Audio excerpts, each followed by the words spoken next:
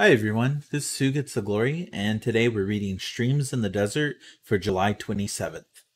Test me in this, and see if I will not throw open the floodgates of heaven and pour out so much blessing that there will not be enough room to store it. Malachi 3:10.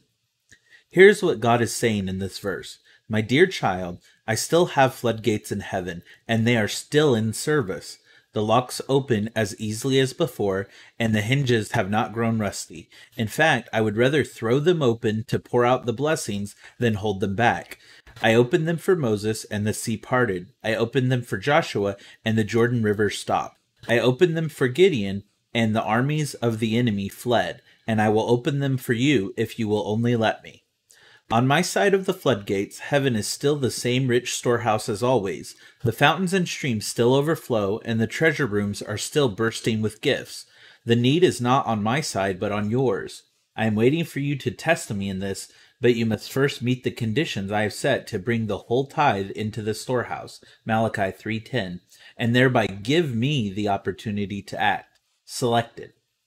I will never forget my mother's concise paraphrase of Malachi 3:10. The actual Bible text begins with the words, bring the whole tithe into the storehouse, and ends with, I will pour out so much blessing that, in effect, you will be embarrassed over your lack of space to receive it.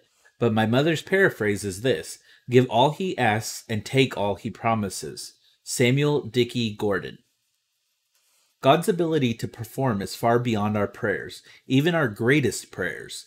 I've recently been thinking of some of the requests I have made of him innumerable times in my prayers. And what have I requested?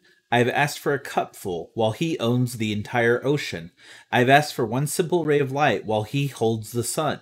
My best asking falls immeasurably short of my Father's ability to give, which is far beyond what we could ever ask. John Henry Jowett. All the rivers of your grace I claim, over every promise write my name. Ephesians 1:8 and 19. Thank you for listening, and God bless you.